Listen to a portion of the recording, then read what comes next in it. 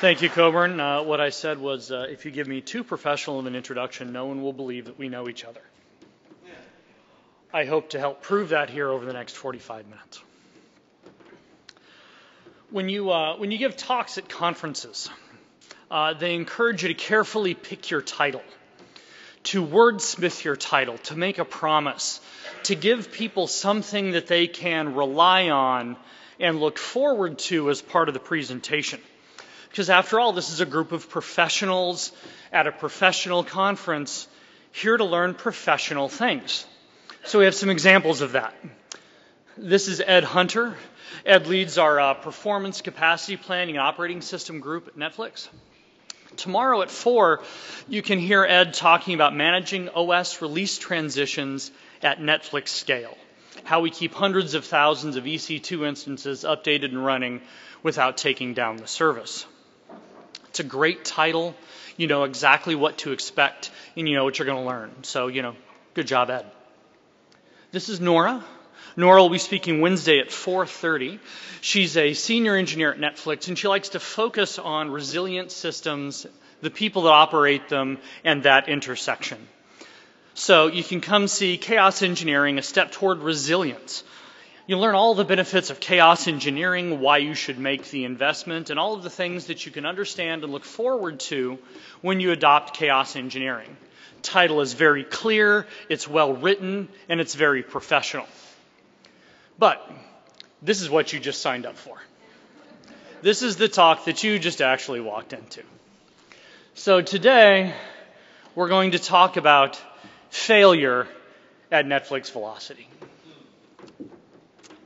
So something else I tell you about conference talks is you should have an anchor word or an anchor phrase that the audience can attach to for different parts of the talk. It should be clean, it should be clear. How about velocity?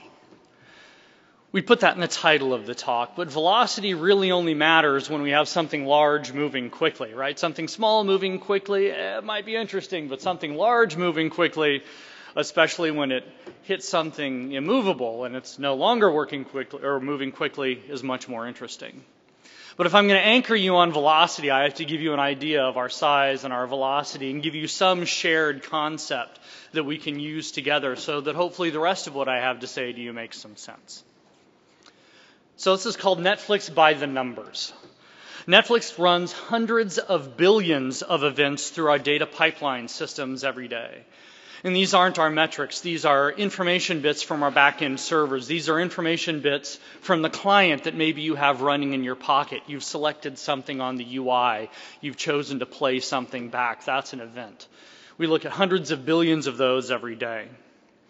There are tens of billions of requests handled by our edge systems every day. And keep in mind, this has nothing to do with the actual video bits. This is just everything else.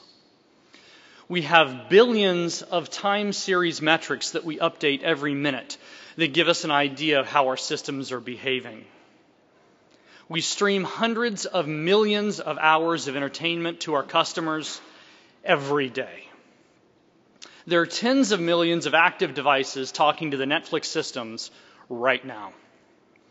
There are millions of containers up and running, answering customer requests, encoding media, participating in some of those large algorithms and calculations that you hear Netflix people talk about. We do this with hundreds of thousands of EC2 instances running at Amazon. We scale in and out tens of thousands of those instances every day. To give you a bit of a scale idea, who's familiar with NASA's Pleiades supercomputer? Does a lot of the fun calculations that turn up in all the neat space articles? Runs about 250,000 cores. If we use that as a measurement, Netflix scales in and out the Pleiades supercomputer about every day and a half. There are thousands of changes to our production environment every day, the environment that you use to play back Netflix. There are hundreds of microservices that make that system work.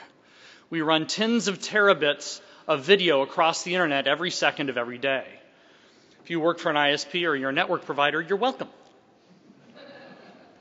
And we do all of this with one singular goal in mind. What might that goal be for Netflix? What might that guidepost be out there that's in the distance that informs all of our hiring decisions and technology decisions and content decisions? Maybe that has something to do with a large catalog size. Maybe we want to have the fastest streaming. How about a global footprint? Financial performance should probably be in there somewhere too. All of these things are important, but they are not the singular goal. They're not the one guidepost that sits out there in the distance. What might that guidepost be? More Adam Sandler movies. Again, maybe that's another one of those goals, but it is not the goal. The goal looks more like this. We call this winning moments of truth. So what would a moment of truth be? When someone has some time to make an entertainment decision, they have options available to them. Watch TV, play games, read books. I've heard some people go outside on purpose. They have these options, and when they choose Netflix in that moment, we win that moment of truth. It's important to understand that those moments of truth are fleeting. If someone comes to our service and presses the play button and gets what I call our most unpopular Netflix series, the sign that says cannot connect to Netflix, I'm sure no one in here has ever seen that. That moment of truth is lost. So I gave you all those numbers not to impress you, but to impress upon you that seconds matter for us at Netflix. If we want to win those moments of truth, we have to do that every second, every second, every second. Because if you think about just some basic math, I told you earlier, we stream hundreds of millions of entertainment every day. You can get an idea how many times somebody's pressing that play button every second of every day. Those seconds are important. So we've done a lot to make sure that we maintain those seconds so that we can win those moments of truth. Professional talks at conferences have different structures. A well-done structure is a bit like an agreement between the presenter and the audience. And you want to make sure that you structure it in such a logical way to where we all move along together and no one gets lost or hits a speed bump and has to kind of catch back up later on. So transitions from one part of a talk to another are important, and stories are a good way to make that transition. So now that you're all heavily contexted, context, one of our favorite Netflix words, I should tell you a story to transition to the next part of the talk, because that's recommended for professional conference talks. So, Chaos Monkey. Who's heard of this little guy? Yeah, me too. Chaos Monkey has been part of the Netflix story for a while. But Chaos Monkey itself is not the important part of that story. You see, years ago when Netflix shifted from operating in the data centers to moving over to the cloud, we made the conscientious decision that we would not lift and shift from our data centers into the cloud. We wouldn't just forklift that code and hope that everything would work. That we'd actually have to re-architect. Now that's a great story, but there's of course some important parts of that. Part of the reason we had to do that is, I know we were made this promise. I'm sure any of you that are also writing in Amazon have also heard this promise, that those instances you're running on will disappear. For an entirely long list of fabulously good reasons, that particular electronic carpet will get yanked out from under you. So we had an operational theory that we did not want the loss of a running instance to impact a running application. Or said differently, those things should be able to fail without our customers noticing. So that was our operational theory. How do we make sure that that actually gets written that way? How do we make sure that as code changes over time and configuration drifts and all of those things happen, that our new software versions can still be resilient to this? That's what Chaos Monkey did for us. You see, we're really good at designing systems for what's normal. Think about all of those happy path kinds of things that we've already designed for, all the way down to your, the TCP/IP stack that runs on our systems assumes that there's a horrible network it's going to have to compensate for.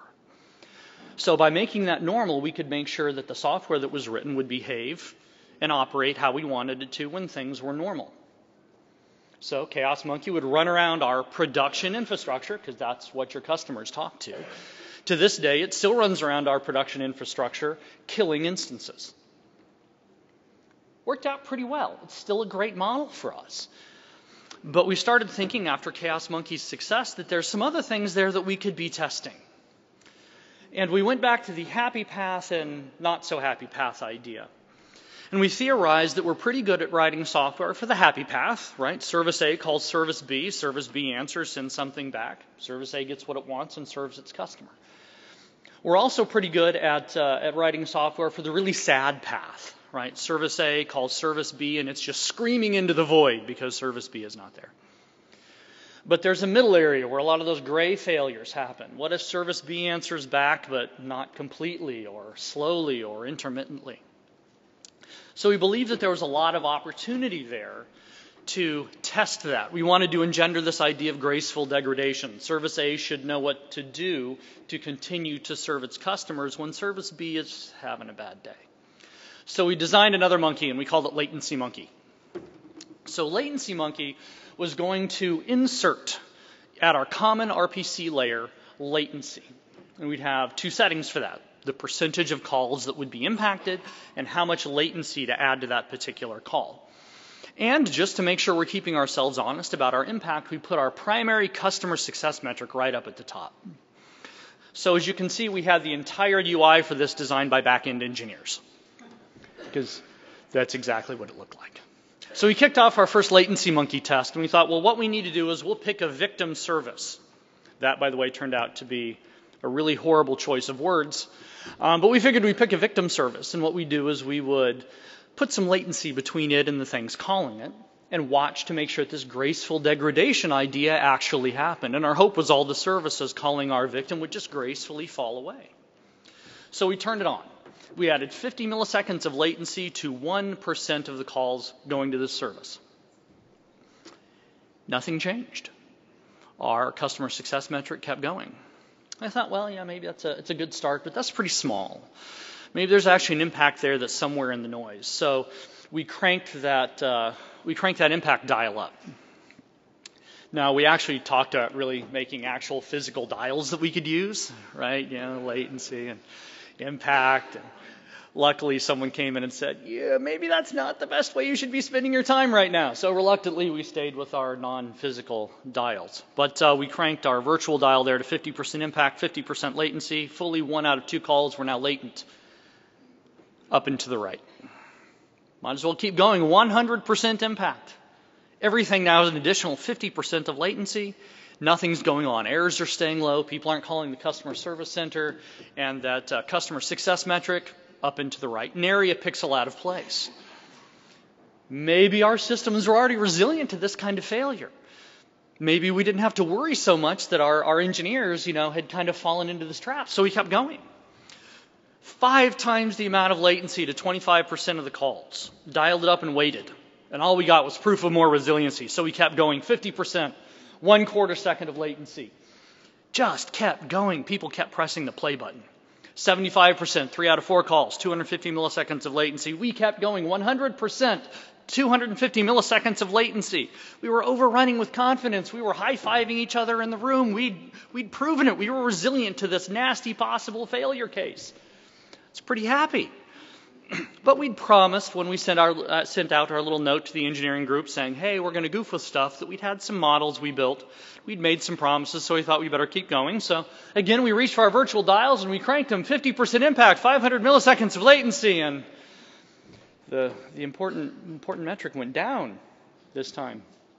And it didn't really come back up. We'd learned something, and down is not the direction we wanted things to go. So, well, we better turn this off, right? So we dialed back our impact to 0%, and it went down a little bit further to the bottom of the screen. Thought, well, maybe there's something in the model that's a little wrong. Maybe we just need to turn off all the latency to kind of undo everything. So we spun all the virtual dials back to 0, and at this point the line had crashed so hard it started overriding part of our UI. It was so far to the floor. So I'm sure you can guess the high-fiving had stopped at this point as the line was down. We thought, well, maybe if we turn them to negative numbers, maybe we can yank it back up, right? Or maybe we'll go back in time and it'll be like this never ever happened, right? And that didn't work either. So we had for ourselves a pretty nasty outage that we had to go up and clean up afterward. And we learned a lot of things. Right? We learned we needed to better consider our application behavior. What we learned for our badly termed victim service is that they were actually part of the way through a migration. And they were running 2 versions of their software on each instance. And they would just bounce calls back and forth depending on what feature had been moved from the old version to the new one. And because we had this fabulous common RPC layer, that's how they were calling each other. And they'd built in a 500 millisecond, trip. That if it went over 500 milliseconds, it would try harder. And they really didn't worry about backing off too much because, hey, we're just talking to ourselves on the same instance. This should be perfectly safe. And then Latency Monkey comes along and goes, no. So every call that it was making to itself had become latent. And as soon as that happened, we kicked into the try harder pattern. So in a few minutes, that entire service had completely eaten its own feet and fallen over, and we had to wipe it out and start over from the beginning. We also learned a lot about blast radius, right? We decided to affect an entire service, not some instances in a service, not 2 or 3 or 4, but 100%. And we didn't need to do that. We would have gotten the same learning out of that behavior without knocking that entire service over. Also, frankly, consistency. We laid out a model for what this test was going to be like. And being a little drunk on our success, we spun those virtual dials a little faster than we needed to. We went right to that 50% and 500 millisecond problem, and we killed a system really quickly. Now, we learned a lot from this. It informed our later chaos engineering experiments and frameworks and how we thought about it and how we talked to people. I'd venture, though, that you already knew all of that. You're practitioners. You've done these kinds of things. You've read those articles. You've watched or created some of your own stunning failures as things broke apart from a high-speed collision. You understand your system's behaviors. You have chaos engineering. You have your unit tests. You have your integration tests and pop quizzes or, all the tests. You have your code reviews. You have your deployment patterns. You have your isolation domains. You already have all of those kinds of things. We had a lot of those kinds of things as well, but we figured out there was still something more to be learned. Both in conference talks and in comedy, it can be important to bring everything back around, to loop something back around to an important phrase or image that you used earlier on, to kind of bring everyone back together. It's another kind of transition. So remember those moments of truth and how they're fleeting? A lot of them got away from us in these particular moments. It took us a while to get the system back up and running. We had a lot of customers who were reading books or playing outside or making other healthy life choices. But we decided we were going to have to think differently about failure at Netflix because we knew we were going to grow. We were going to have more customers. We were going to be expanding to more countries. We were going to have more content. So there'd be a lot more variability there, which meant that things were also going to get more complex. We'd be designing new systems. There'd be new features. We'd be hiring new engineers. There'd be more data. There'd be more devices. There'd be more networks. There'd be more variables, which meant that any future failures were likely to be more complex and involve more systems and potentially have more impact on customers. So we had to go forward with a new plan for failure at Netflix Velocity. As much as we could plan for failure, we can't reasonably execute on every potential unknown scenario. We just can't do that. But by not making that realization, by not thinking about it, we left a lot of opportunity on the table there to save those moments of truth. So these are some of the things that we learned and we've engendered and have become part of the way we think about failure at Netflix. We want our preventative measures to be reasonable. We can't stop making preventative measures. We're not going to stop testing or moving or thinking. But these efforts need to be reasonable. What do I mean by that? We make sure that we don't over-index too far on past failures. I said prevention is important. But if we over-index too far on these past failures, especially in a complex system, and we try to make sure that that particular failure never happens again, we don't really pay attention to the fact of all of the things that had to be set up and in place for that particular failure to happen. So we're talking about complex systems made up of microservices on hundreds of thousands of instances that are already heavily guarded against failure. That's what all that preventative work does. The realization is that most of the time, these systems are already in some kind of degraded mode. These preventative failures are already kicking in place. Retries are already working. Whatever it may be is already happening. So that by the time a failure happens, it's not one or two things that were wrong, but it was a series of some 198 dominoes that had to be knocked over and were only in place in that configuration for that day. And over-indexing on that specific failure means that you're going to build something that makes sure that those 198 dominoes never line up that way again, even though they're probably not going to. Said differently, you can never walk through the same stream twice. By the time you cross it again, it's already changed. We also don't want to over-index on potential future failures. Over-optimization early is an excellent example of this.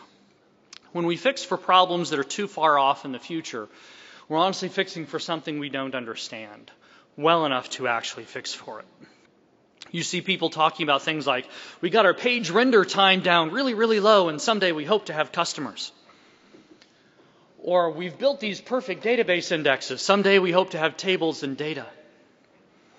I have this infinitely scalable architecture that I've built, and someday I hope to go from 1 to 2. Right? We're building for problems that we're not going to have for a long time and that we're not going to understand, but there's another problem that comes from over-indexing on future failures, is that it can blind us to those opportunities that are right in front of us. I don't need to be infinitely scalable, but I do need to think about moving from 1 to 2 to 3 to 4 to 5 and how I'm going to get there. Again, said differently, be willing to have a problem before you solve for it. Between those two extremes of over-indexing on past failures and future casting too far on future possibilities, that's really where the things that we want to do lie. Those are our addressable problem sets. We know those well enough to target for them. Another important thing in failure at Netflix Velocity is that we want to proactively invest in resilience. Now, this is one of those things that's easy to kind of head nod at and go, we should always invest in resilience and robustness. That's a fabulous thing. But it needs to be a cognizant choice, because if it's not a cognizant choice, if it's not stated, it won't happen. So what does that look like? Everything a lot of us do is driven by those new features. Something new for our customers, some new process, some new development, some new framework, some new something or other. How will our customers use it? How will they benefit from it? How will the business benefit from it? Will they like it? Resiliency needs to be part of that feature development. Because if the system is not available, it doesn't matter about the fabulous new feature you designed if your customers can't use it. So we have to make sure that we've stated that we're investing in resilience just like we're investing in new features. Another part of investing in resilience is to codify good patterns. There are times that we find solutions to problems. We had an interesting one kick up at Netflix a while ago. A very traditional caching persistence kind of framework and problem. You go to your caching layer, some nice, very fast key value store, and you request a key and you don't get an answer back. Oh, well, that must be a cache miss. So I'll go to the persistence layer, I'll run my query, I'll get the same thing, I'll get my answer back, and I'm going to go tuck that value right back into the persistence layer. Not necessarily a bad pattern. It's a very common one. However, what we were missing was that what if we're getting our cache misses or no answers because the persistence layer is underwater in some way. It's failing. Well, by continuing this pattern, what we were doing was kind of doing the, beatings will continue until performance improves of the caching system. Because at this point, I'd tried to talk to it once, I'd tried to talk to it twice. So we had some of our persistence and caching teams redevelop some of these libraries that people were using to access those systems. And the reason that was beneficial is that they understood those tolerances and reactions better, and they could hand out now a codified good operational pattern in the form of a library to people that are hired by Netflix to solve other problems. So we want to codify those good patterns when we find them. Sometimes it's a shared library, sometimes it's project generators, sometimes it's code examples, and sometimes it's as simple as a presentation or just be willing to talk to the rest of the organization about something we should or should not do any longer. We want to make sure that those learnings, that pain that one set of people had to go through doesn't have to be learned the hard way by everybody else. We also decided, even after our Latency Monkey experiment turned out to be differently successful, that we would continue actively investing in chaos engineering. Chaos engineering is a really interesting space if you haven't had too much of a chance to explore it yet. It's coded and termed lots of different ways. Breaking things on purpose is one of those phrases. But really what chaos engineering does is it provides you an inoculation against those future failures that you can't always predict. It allows you to verify that if you put together a system that you believe will behave in a certain way, that it will behave in that way even in the turbulent reality that is a production environment. It also gets rid of those problems like, well, it worked on my laptop. Unless I can ship your laptop to US East 1 and have Amazon install it for us, it really doesn't matter that it worked on your laptop. We need to make sure that it actually works in the environment that it's going to work in. But most of all, this helps you to manage expectations. If you can draw an engineering organization into the benefits of chaos engineering, they get to verify their designs, how those designs behave when they actually crash into reality. So we made a cognizant choice to invest more in chaos engineering and resilience work, not less.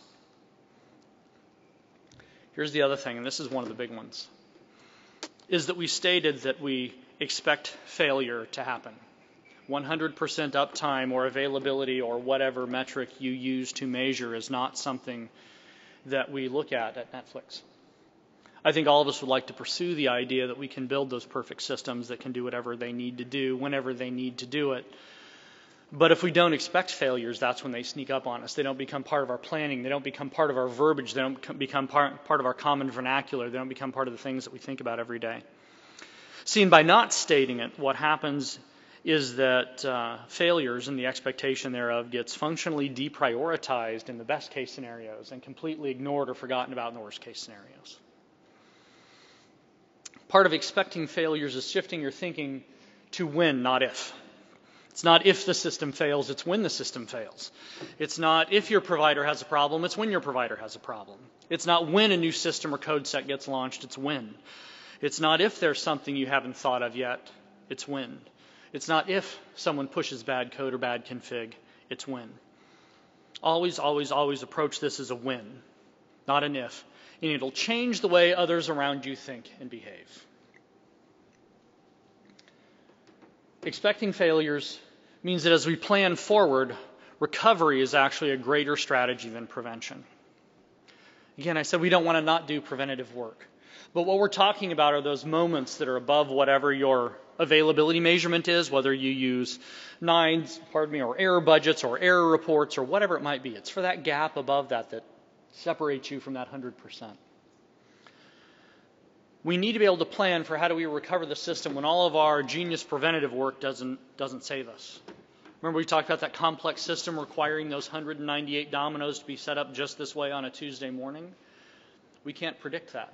We can't design preventative systems that are going to take into every possible case, every possible eventuality of the failure of a complex system. We talked about graceful degradation earlier, and that's it's a recognition of that. Netflix does this all the time. Who in here has seen the Netflix UI? Well, good, 2 of you. Great, thank you. I appreciate that.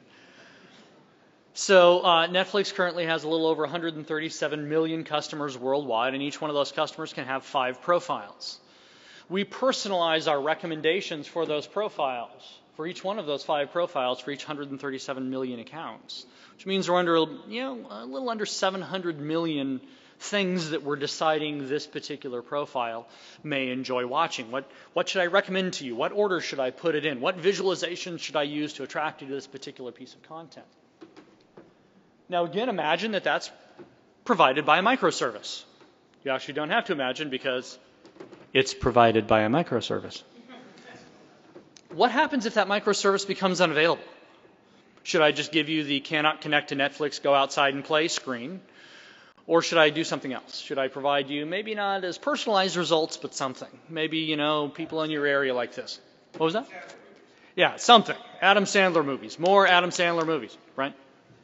That's a form of graceful degradation. That's a form of recovery. The system knows what to do, right? That was some great preventative work. We have another tool, though, that relates to that. Netflix operates in 3 of Amazon's global regions, US East 1, US West 2, and EU West 1. There are times problems happen in those regions. Sometimes there are things we've done to ourselves. Sometimes it's an underlying systems problem that Amazon is going to have to fix. We can't prevent all of those possible eventualities. So we built a recovery mechanism. We can evacuate our traffic from one of those regions at Amazon in about 5 minutes. I can move tens of millions of customers from one part of the world to another part of the world without them noticing. We literally built a way for us to run away from our problems. But that's one of those recovery methods because we don't know what it would take for prevention or how long it's going to take to fix. And there's somebody out there going, I just want to watch Ozark or whatever we put up on the screen, right? So these are some of those recovery kinds of thinking and some of those recovery kinds of techniques. Our industry has done prevention for a long time, right? We've had RAID arrays and multiple RAID arrays and multiple network paths and dual power supplies and multiple servers and racks of multiple servers and multiple data centers and multiple pathways and all of those kinds of things. All of those are preventative measures. Yet there's always something that comes in that we haven't thought of. This is how we make sure that we win those moments of truth for all the things we haven't been able to think of yet, because we consider an ability to recover greater than prevention. They also say when you give a conference talk, you should make a promise, something your audience can look forward to being able to take away at the end of the day. So you always want to make that promise, you want to set that context, and most of all, you want to keep that promise. So keeping the promise of the title slide, what does incident management at Netflix Velocity look like today? So we need to set some goals. In order to be able to execute on anything, we needed to have some things that we were aiming for. We already set some expectations, right? We know the system's going to fail. We're going to invest in both some prevention work and some recovery work. But we need to be ready when those things don't work like they're supposed to. So one of our first goals for incident management is short. We want anything that impacts our customers to be as short and as shallow as possible. Maybe that goes without saying. But to bring in another saying, you can't change things you don't measure. If we're not looking at our behaviors and measuring them in time and how well we did and how well we executed, we're not going to be able to actually reach towards this goal of keeping those things as short and as narrow as possible. I mentioned the regional evacuation. We strategically and purposefully built a way literally to run away from our problems in service of this goal. Because then whatever happened is contained to the 5-minute time it takes us to shift that global traffic. Another goal is that we want to make sure that they're unique. We don't want repeat failures. If we're doing our jobs well, each outage should be new and exciting, right? This should be something that we've never seen before. Because we're expecting failures, but I want them to be unique. However, occasionally, this sniff test fails. Something happens, and I think we've run into this before. There are two important points to recognize about that. Is that one, maybe a possible solution already exists to get us out of this potential ditch. But two, it means we missed something from last time. And this is where it's important for us and for you. If you have any impacts or incidents or outages or whatever you call them that kind of fail this sniff test, this means that sometime before someone has already learned this lesson. And maybe, and in some cases, your customers have had to come along with you for this particular nasty ride. But somebody's learned that lesson and either didn't tell the story loud enough or codify the good behavior well enough. Now, we have great models for this. Humanity's been doing this for a long time. If you think about cautionary tales and folklore and fairy tales, that's what those stories were about. This way there be dragons. So this is an important thing that we look at. We have this goal for them to be unique, but we want to make sure when we identify when they're not. And that leads us here. We want those outages to be valuable. We want them to be valuable because they're expensive. Outages and impacts are expensive in lots of different ways. Sometimes there's a financial cost to it. Sometimes there's a brand cost to it. Sometimes there's a project management cost to it. When we have to go pick up those fallen pieces, there's other work that I'm not doing now. So these outages are expensive in lots of different ways. So we want to make sure that we get every last bit of value that we can out of every one of those outages. So how do we go about that? We term that incident management. So how does incident management tactically solve some of these problems and meet some of those goals? We have lots of experts at Netflix. We have experts in video encoding, content delivery, CDN operations, cloud operations, performance, software construction, UI, UX, high-speed caching systems, data persistence, algorithmic work. We have lots of experts. And they're in that particular realm using those muscles every day. And Netflix has this operational philosophy, as we saw earlier, that you own it, you run it. These teams are responsible for architecting, designing, building, and operating these services. And oftentimes, those are the muscles that they're using. They're the experts in that particular service, but we found out that not all software engineer or ops people are all network people. They're not necessarily experts in that fraction of a percent. They're not experts in what to do when things fail. Very few of us are experts in things that we do some fractional percentage of the time. So we conscientiously chose to create a team of failure experts. They would be around and available to help those other service teams when those small fractional things hit them, to have those exercised muscles, to be the experts in how do we go through this problem, how do we keep it short, how do we keep it unique, how do we keep it valuable. We call that our core SRE team. So these are the SREs at Netflix that watch the system as a whole. They watch the behavior of all those different microservices and how they sit on top of Amazon, and they help those teams understand that and understand how to behave and provide guidance. We thought about calling it team failure, but there were some other problems with that particular naming. So we decided that we'd go with the core SRE team. So some of the tactics of actually getting this particular work done. What does this team do before those incidents happen? Expectation setting is an important part of this. There were a lot of us on the team that grew up doing operations work. We were born in that fire and molded by it, and we had a lot of these expectations already. But as we went through this work with other teams, we found that not necessarily all software developers or network engineers or content delivery engineers had that same kind of experience. Some of the expectations I had about behavior on call that were very natural to me were very brand new to them. So we set expectations about that behavior. And some of these are very basic things. When you're on call, it's probably good that you have, maybe a laptop and a phone with you and internet access. Maybe you should have power cables for those kinds of things. You should understand the metrics that describe your system. You should understand where those dashboards are. You should be able to understand what your logs mean. You should also understand that the rest of your team is your resource and you should know how to get a hold of them. Now again, for those of us that grew up in ops, those seem like very natural things, but we found that they were not for other people. So by setting those expectations and providing that training, we're already helping people to become more successful when those unpredictable things happened. It helps us keep in service to that goal of keeping our outages short. We do a lot of education and outreach, both inside the team and out. Being a centralized SRE team that watches the entire thing as a whole, we're in this unique place where we get to see lots of different patterns from teams and how there's lots of different behaviors. We get to identify anti-patterns or successful patterns. So we invest in time going to the organization and training everybody else on this. Remember I said earlier when we failed that sniff test, that unique goal, because sometimes somebody had already failed this way and that story didn't get taken far enough? We do the same thing. We also get a little bit of payback in that, and then we get to spend time with people designing the systems, and we get a deeper understanding of what they're doing and the whys and the hows. Even with all this work, occasionally things do still go wrong. So the team becomes very actively involved when those impacts happen. But since we have a you run it, you own it culture, we don't actually fix anything. For those of you who have met me before, you may consider that an enormous boon to your Netflix experience that Dave doesn't actually fix anything.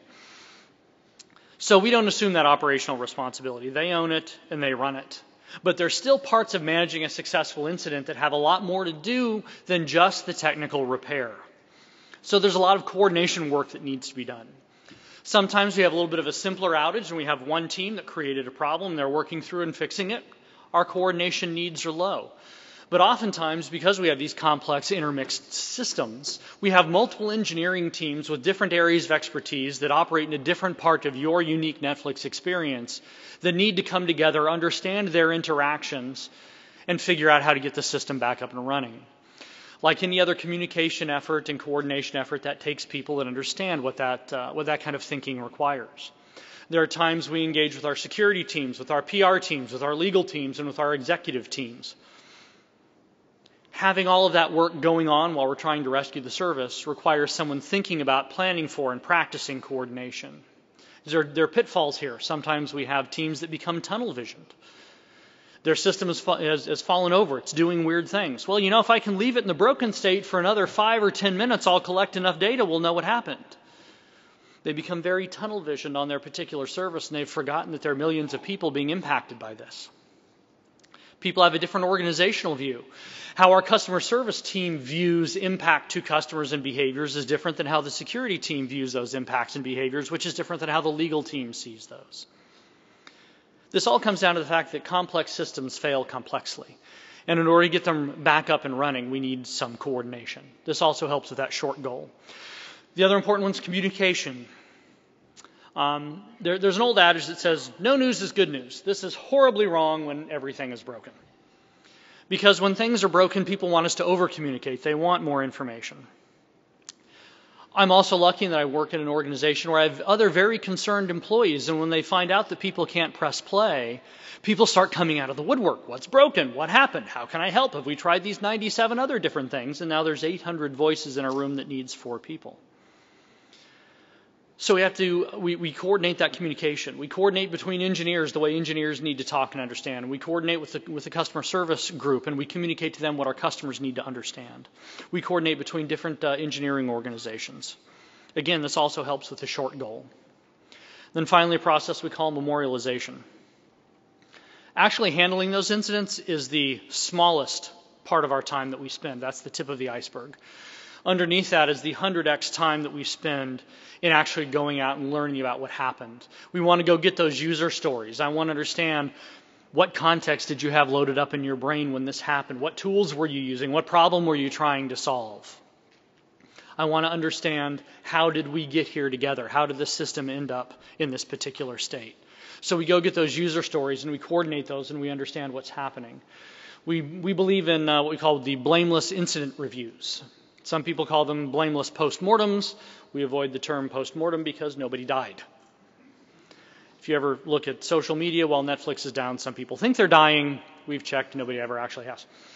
But this is an important process to make sure that we keep with that unique goal.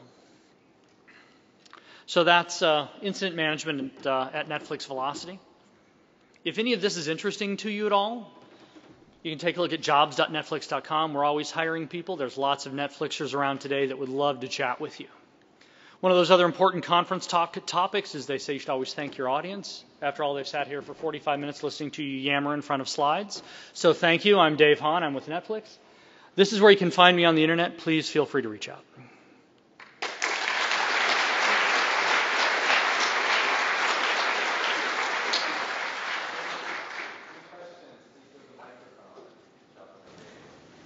I'll be around for the next couple of days. If we run out of time now, you can always come find me and ask too. Yeah. Yes, we do. We do chaos in the production environment because our customers don't talk to our QA or testing environment.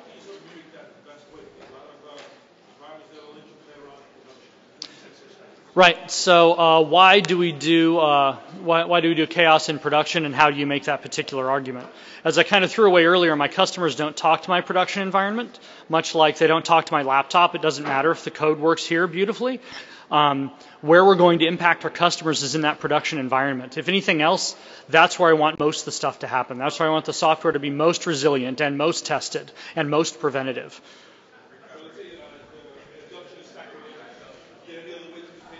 Sure, you can still do chaos in your testing environment, make sure that you get some behaviors.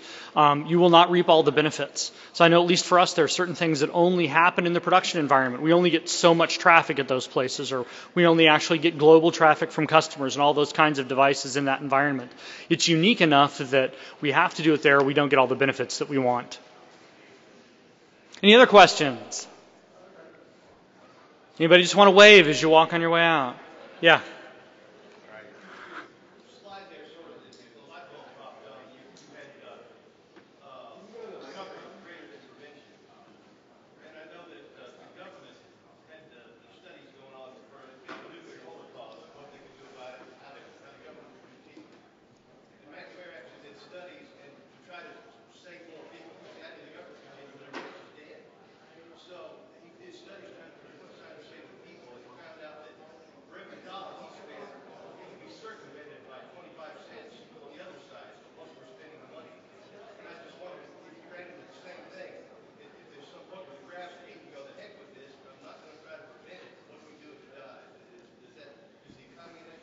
Oh, very, very much so. And so the question was kind of what point does prevention recovery either cross over or it's really not capable to prevent any further? So I had a whole set of slides that I wanted to go through that were based on a fabulous paper by Richard Cook that talks about how complex systems fail. It's a great little 6-page paper, very easy to read, 18 fabulous points about how complex systems fail. That's one of the things that led to our thinking. So one of those points I kind of half made earlier. We have these complex systems. These complex systems are heavily guarded against failure already, right? Those are our preventative measures at work. They're heavily and successfully defended against failure by groups of experts all the time, yet failure still comes into play. And ignoring the fact that failure will still happen in these complex systems, believing that we can always prevent something from happening, all that does is highlight for us in a more painful way that we can't. There's a corollary to that I like quite a bit, is that when you have these heavily defended systems, when we have all of these preventative measures in place, your systems are already running in a degraded mode all the time because you built all of those preventative measures into place, right? There's already some drive that's failed or some network path that's on a backup or something that's doing some kind of exponential back off in order to try to reach success. So you're already in a degraded mode in a complex system for whose all failures you cannot figure out, and you're never actually on the happy path. You don't have all that overhead you think you have because something's already failing. You don't have as much runway because something's already used some of it up. So that was part of the thinking here, is that we have to be ready to recover. And you get some of that hindsight bias of, well, had we thought about these 187 things, we wouldn't have run into this. Before today, I was unaware of 181 of those things, right? So there's no way for me to do that. So dealing in reality, we have to think about recovery and recovery measures. Prevention's great. Prevent as much as you can. Prevention is not a bad idea. It's not a bad picture. It's just an incomplete picture. Any other questions? Yeah.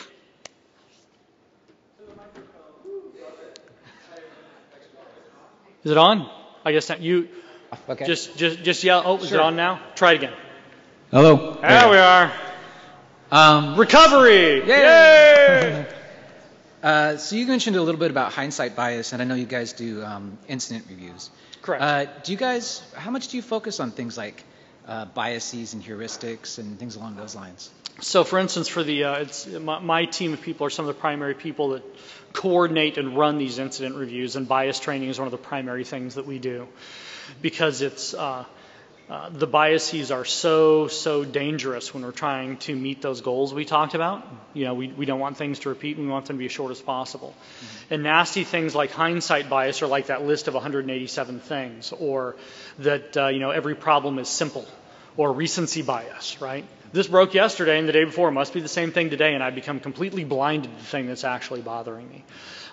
We also talk about biases in talking to people. There's a lot of organizations that believe in the 5 whys portion of getting through that. We train against that because that actually engenders other biases and engenders an adversarial relationship. So recognizing those biases and both learning how to look for them and training people on how to not bring them into those kinds of incident reviews is extremely valuable for us. It's something we spend time on. And every time we do it, we end up finding more things, more parts of this complex problem that we would have missed had we not done it. All right. Cool. Another question real quick. Okay, we'll go there and then right over here. Do you guys do pre-mortems, anything like that? So kind of looking at what would be the what would be failure before you actually implement a system? So yeah, it's a lot of our resilience engineering team does that kind of work, and they're also the team that's behind a lot of our chaos efforts.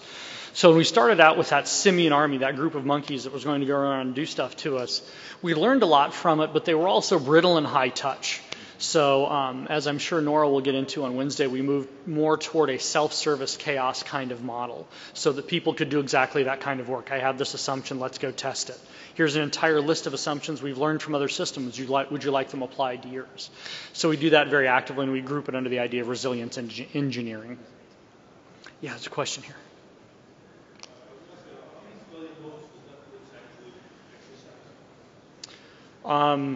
Innumerable to a degree. Seven. Yeah. Let me bring up the slide. There's so many of those failure modes and those preventative matters that happen within teams that are specific to what they particularly do that I'm not aware of. I become more aware of some of the larger ones like our regional evacuations, some of the larger chaos efforts. But there's an innumerable number because we encourage people to find the ones for the areas that they're experts in and find ways to exercise that. And it continues to grow. Yes? So when we're talking about like recovery, so I'm thinking I spend a lot of my time in distributed systems. Mm-hmm. Do you have particularly advice or things that you seem to be successful on what type of recovery to think about? Because you can kind of think about recovery to consistency or kind of just ability to produce to this cluster. Right. Like how do you think about recovery from that aspect, right?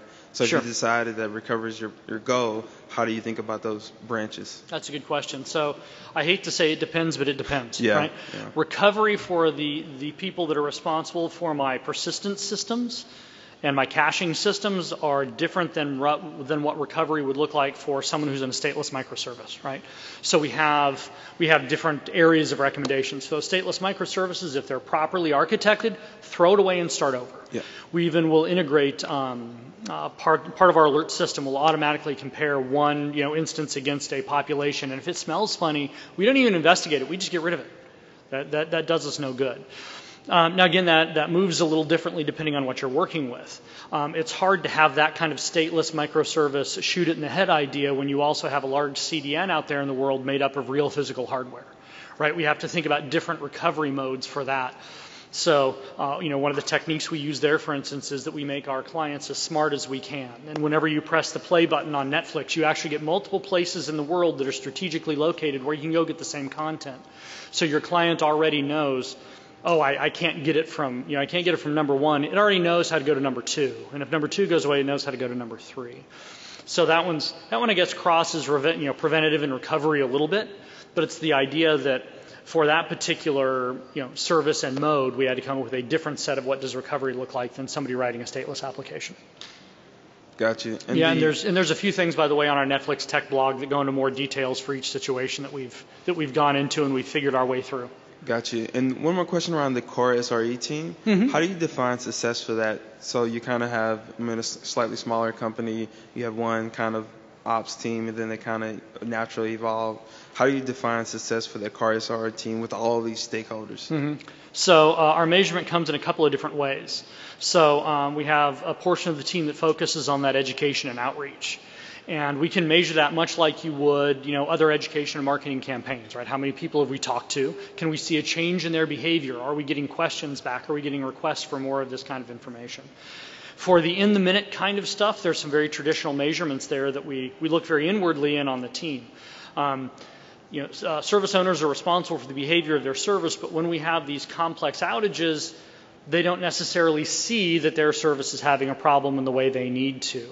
So one of the measures we have for that first response portion of the team is how well do they know the organization and the systems well enough to go get the right people involved when something weird is going on. So that's one of our large measures of success, is how quickly can we get to the right people. And then that unique goal of outages is very much on us. Because once we've seen something and we've gone through that blameless IR and we've gone through that memorialization process, if we see something pop up again, we know that we failed in some fashion, right? Occasionally it happens again 5 minutes later. Yeah, I really can't have done too much about that yet. But something comes back 3 or 4 weeks later. I see where either we didn't communicate broadly enough, or we didn't engage enough people, or we didn't tell that cautionary tale wide enough that somebody can go, oh crap, that's in my service too, and I need to go fix it. So that's how we look at the success measure of that kind of team. Is the second kind of the second feature impact that it has on the rest of the organization.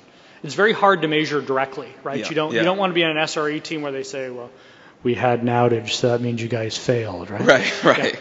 99 days. We don't want to set up those kinds of measurements because it doesn't meet our goals and it's not realistic. So we want to actually be measuring and actuating on things that we can change.